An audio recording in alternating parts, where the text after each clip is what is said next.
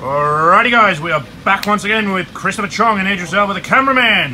What did we do today, mate? I came 7th place with spicy deck, not really spicy, but it's Crusadia Guardragons. Alright, so this just isn't locals. What was today? Today was the NLG Regionals, 113 men, probably the biggest we'll ever get here in Victoria for this season. 7 rounds of Swiss, it's pretty awesome. good. What were you playing today? Crusadia Guardragons. Awesome. All three of us, we decided to play this, and we just You guys want to say hello? Who are you guys? Hello, Josh. Liam.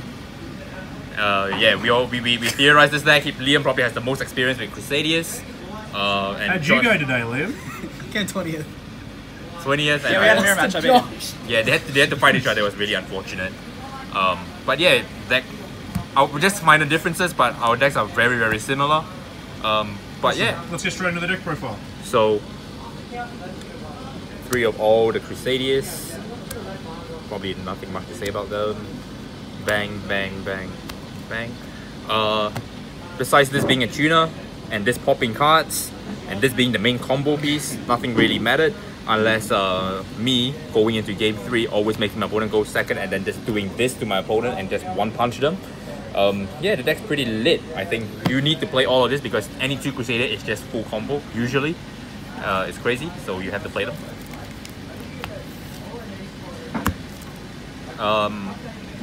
I chose to play 3 Rescue Cat and the 1 Elephant because this gives me access to the Fury Beast, and that card is just insane because the amount of pendulums that we had today and Sky Strikers was actually absurd. And this, you just make bees and you just protect the bees and you actually just win. So the cat also gets you into all your combos because it just summons 2 Leonis and then you just have the full combo. So you don't want to normal summon it because it's really susceptible to hand traps.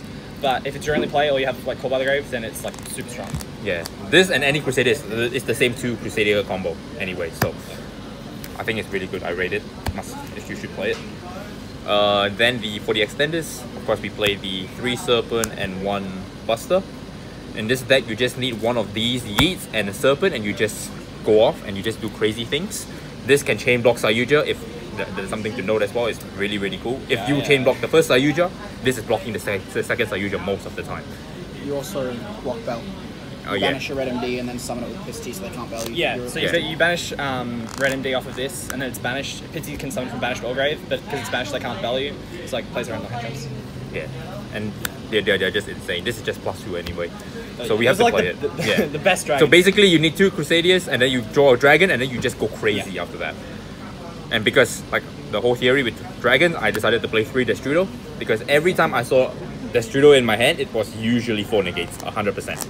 It was 3 negates and can't target my cards basically. That was what we were trying to go for, or at least me. So I think 3 Destrudo was really, really good. The other thing with Destrudo is if you have 1 Crusadia and this, you can normally Crusadia target this, make it it becomes level 4 or lower dragon. Make Magius, make a Guardragon, trigger Magius. So it can act as another one of the Chaos Dragons. It can just extend your combos as well as end you on better boards. Hopes you get the LP and Pitsy as well. Yeah. And if they don't do anything, this just instantly becomes a level 7 or level 8 synchro for you. Almost every time I saw it, I won. It's nuts. It's nuts. It's insane. Also, if you draw Red MD, you can legit just summon this and then just link it up into a Sayuja, and this will be in your graveyard for your place, for your end board. And then the hand traps. We decided to play triple Droll because Droll is just super absurd this format with the dangers running around, Salamangreats, Strikers. I heard this won you round 1 against Crusadia. Yep, literally 1 day of peace drew me into this. Droll unlocked him. He just doesn't play. He just dies. So this is just crazy. Every time we had this in our hands, we just felt super safe because we knew that we were not going to die and we were going to one punch them. I auto-started this out every single time for impermanence. You started it for impermanence? Every time. Unless I was specifically versing some sort of combo like Thunder. Yeah. It was super strong. It was. I only played 2. This is one of the only differences. I played 2 because I lost my 3rd one just before the tournament started. Yeah, so that was awkward. So you probably should play 3. Yeah, three's good. Play 3. Yeah, it was amazing. And your your garnet, which is not really a garnet. If you draw this is actually insane. Actually, combo better if you draw you actually combo crazy because you go you LP bring out the Destrudo, you banish the LP to summon this, and you bring the Draco and you just go to your Saryuja. Pretty strong garnet. Would you ever play more if it wasn't limited? Oh limited yes. garnet. You'd play 3 if it wasn't limited? Excuse me, Liam. Probably yes. Liam, I asked the questions, mate. You want to go? Anyway, back to the deck. Yes, this card is just crazy. I actually killed someone with this because this was my only play. I was grinding against backroot a lot of the times, and I just summoned this, summoned a Draco, punch. Summon this, summon a Draco again, punch. So like that was all I was doing, and it actually worked. Also, someone just gave this back to my hand, and I just paid a 1-card Saryuja. Legit. Seems like a pretty good garnet. Silly. I decided to play 2 Kaijus because this is still a Crusadia deck, like it or not. And you usually just Kaiju and you just 1-punch them. Actually, just 1-punch them. Why'd you pick Radiant? I chose Radiant because if I were to go second, and if I started in Waterfront thinking I was going to go first, I knew that I was going to go first. This can summon me token and just kill them even harder, right? Because the token is 2-8. No other reason. Gamma Seal because Waterfront, good card. 3 call combo deck. You have to play it. Losers super hard to Ash, and Ogre if they play it. But yeah, you got to play Call by the Grave. I wasn't really using Call by the Grave because no one was hand trapping me. I was actually using it as a disruption. But that is the theory behind it. Yeah, it's like crazy good against Sounding Great. Like, yeah, I actually hit someone's Sunlight Wolf and it actually just stopped, and I just it can be stronger than some of your like actual boss monsters some of the time. Like there was one time he ashed me, but my hand was already mediocre enough to not do anything much anyway, even if I Call by the Grave his Ash. So I just left it and I just set it and I just stopped him that way. Especially when you built DD Crow. We played 3 Reborn spells, so 1, 2, and 3. We decided that these 3 were enough. This is the newest one, isn't it? Yup. This one brings back a dragon, and you can move a dragon, basically. So it's really good for this deck because sometimes you just need to bring back your LP or your Pitsy and you need to move it so that you can play because you have the Sunlight Wolf and you have the LP or Pitsy and you just keep going. This one is just Extender, Monster Reborn, Extender as well. The other thing with this is if you play against like Pendulum or like the Mirror, hypothetically, you can move your Saryuja out of the extra monster zone so they don't get the extra zone, which like comes up sometimes. And this is where we had our differences. I decided to play Foolish Burial as like it's a multi-use. Like if I draw Wyvern Buster, I can put the Maximus. If I have Draco and I can't get the Maximus to 1-punch them, I just put the Maximus in there for my Draco to add it back. This card was just universal. Also, this is like my 4th Destrudo. This is 4th of my every single monster basically. And then 1 Rhoda because this is an Arborea basically. So I'm playing 4 copies of Arborea, which is more Crusadius. I always wanted to see all my Crusadia cards because regardless if I'm going first or second, if I'm going first I want a full combo. If I'm going second, I want to kill them. So you were the only one who played these 2? Yes, they decided to play the... So yeah. you played Foolish, We why played no Foolish Rhoda? I didn't play Rhoda because I didn't want to lose the Thunder Dragons, and I didn't have a consistency problem all day. I bricked once. I played 1 Foolish, 2 Destrudo. What about you, Josh? I didn't play either of these. I also didn't play the second Kaiju, the Radiant. I played 3 Waterfront in the main. Just because I thought it was like really, really strong in game 1. Because if I ended on Gamma Seal, I just won every single time. Yeah. Sweet. Alright, so that's the main deck? So that's the main deck. And now for the side, for the extra deck, I mean everyone knows what this card, what the extra deck does anyway. So I play 2 Mages because this is where the magic happens. I play 1 Crusadia Sparta because if this card resolves and I get to move stuff, I basically have spat on my opponent's face. That's like the card to Impermanence and Veiler, by the way. Don't stop the LP, because then we can summon like non-dragons. If you stop this, it's pretty hard to continue coming. Unless we sack you and open the it's still possible, but it's better to hit that. Yeah. I play 1 Guardragon LP because if this card resolves, your opponent's creeps help me. 1 Guardragon Pitsy because I don't pity my opponent when I play this deck. 1 Guardragon Arga Pain because I want to bring them the pain. Oh, one thing about this, there's a really cool card that we played that this brought out that helped against a lot of the back row decks that you'll see in a second. 1 Crusadia Aqua Maximum Damage. That's all it does really. I've used this a couple of times to like negate stuff. So there was one time my opponent went Decatron, I go negate it with this. I mean negate his effects. He makes Link Karibo, I summon another Crusadia, give it double damage, which is Maximus. Use this effect, negate the Link Karibo and just kill it through it. One Borrow Sword Dragon because it says kill you. Actually says kill you. I actually ran into someone's Borrow Sword Dragon with 4 monsters alongside with this and just killed him because I brought back Agape with Monster Reborn and brought this out for free. You can also summon it off Agape. Yeah, it's really crazy. 2 Sayuja Scaldrat because if this card resolves, you're normally dead. I played 1 Naturia Beast because this card is actually beast in this deck. Naturia Barkion, which is also another Agape target. I just wanted to play this because I just wanted to bark at my opponent every time they play trap cards and say no. Yeah, so like against Altergeist, Guru Control, even Salamangreat, like ending on this card, basically just shuts down anything they try to interrupt you with the next turn, unless they have like strike.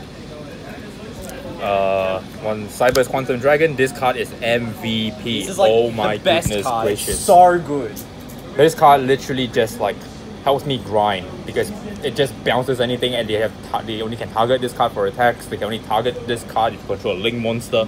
Like they just can't do anything and you just protect all your big bosses. It's so good. Like if you're playing Dragster, please cut it and play this. It's so much better.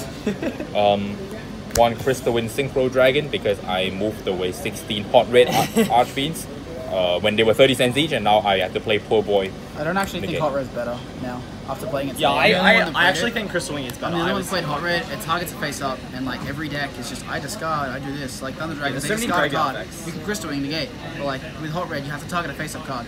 It's like it protects against something. It's good against evenly matched, but for the most part, it wasn't. Like there was you have other cards to negate that. Yeah, like I just used Aquamax just to negate it really much. Yeah, exactly. Yeah, if you don't kill them, obviously. And then lastly, Boros Savage Dragon because if you're playing this deck and you have to play this card because this card is a savage, you just kill me. It's pretty good. So were all your extra decks the same? Yes. He played Hot Red over Crystal Wing. Other than that, it was the same. Did you regret that decision? I didn't regret it. My matchups went. I versed 1 Traptor, so like it does better against macro decks. I versed 1 Salamangreat in the last round. So like. How about you, Josh? I like Crystal Wing a lot. I think I would play it even if I had access to it. I don't think we'll change anything with the extra deck. I think it's really strong. It was really I think it's perfect.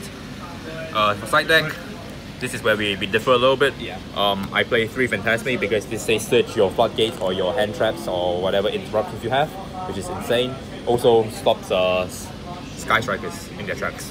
Straight up. It's just so powerful, this card. Also mulligans your hand. Yeah, it's and it's also you can summon it off LP. Because it's a dragon. About to say that. It's actually really crucial it's a dragon. You can just end on it as an extra negate, or like if you draw off Sayuja, like it just again protects you from targeting. Somebody like Misty is great too. Yeah, exactly. Especially if you're going second. Yeah. We both would have played this. We didn't have access to it. I'm not buying it. I don't think it's good enough. Okay, fair enough. And mine just didn't come to mail in time. So. Yeah, but good card. Very good. Card. Very good. Very good card. Also beat stick. Very big beat stick. Also the map. Yeah. Thanos. 3 artifact lenses. This is strong. I just never slid it in because I never needed to. Because every time I went into like game 3, if we went to that, I just made them go for it. I just one punch them, literally. But in theory, this is really good against all the combo decks right now. You draw and you lancy them, and you actually just win. Yeah. It's only just very bad against our deck. Yes. Yeah. People side it and they just don't understand why they don't win. Like I sided this in against the Infernoid player, but I didn't need to because he just bricked hard anyway. It's Infernoids. You can also bait Corp of the Grave. 2 Pancatrops. This card just overperformed every time, all the time, nothing to say about it. Literally one of the best sides. This is my favorite card. It is ridiculous. It's literally it does everything. OTS 10 yeah, OT. please. Literally in my last round, we had like 1 minute 30 seconds to go. He just makes a very subpar board because he's also pressured for time and he doesn't want to like put a draw. I top deck this, I special this, punch over it, kill something, monster body it back and pass it. And like he just cannot answer it and it goes time. Like I just win for 800 life points, which is crazy. I think this card is just absurd. I play Crusadia only because if I were to go first, I want to be able. My first Sayuja, I always want to summon a cat so that I can make my beast. And when I make the second Sayuja, I want to try and dig for like another bomb, which is probably this. Because this is only going first. Yes, because you normally don't do it. What does Danger Challenge Dragons do to this? Like legit, they just don't play. They can still activate all their dangers. They just hope they hit like Bigfoot or something. With Quantum on the field? Yeah, well. Probably not. This is gonna survive forever. Yeah, I don't think Liam and I played this. Yeah. I played the 3rd Pancatrops. I played the 3rd Pancatrops. Yeah. Because I played this at original yesterday and I only played it once and it wasn't very good. So I only sided it once as well. I played the Waterfronts in the side. They played it in the main. my theory is if I only want to see this card if I'm actually going first, and if I lose die roll and I go second, this card is, I'd rather have like all my other cards. How did you guys find it, main? So like I said with the Gamma Seal, if you open this with your normal board, there's like almost nothing they can do because Gamma Seal just negates everything. I did side it out a lot, games 2 and 3, just because like it doesn't do anything going second. But I think it warranted being in the main just because of how strong it was. I disagree entirely. In the main, it was perfect. Going second, it actually won me. It's round 7. Okay. I was versing Salmon Greats. I activated this. I did my plays. He strikes impermanence, and then eventually I ended up on a board where I was digging into Sayuja. I added Gamma Seal, specialed it off Sayuja, and then he just couldn't play. I had 5 counters. Gamma Seal kept negating. Every time he would activate something, he'd have to link away in order to do more things. I'd get more counters. I'd negate more things. It was insane. Well, that's varied ideas we can all take in. There's obviously pros and cons. Yep. And lastly, I think this is, everyone agrees, if you're playing a deck that kills your opponent going second, you have to play Red Reboot, right? This card just Because stops we're slowly moving into like a trap heavy format where people just play Salmon Greats and Alter Guys and all that kind of stuff, especially here in Melbourne where we have so many Alter Guys. So many Alter Guys. Right?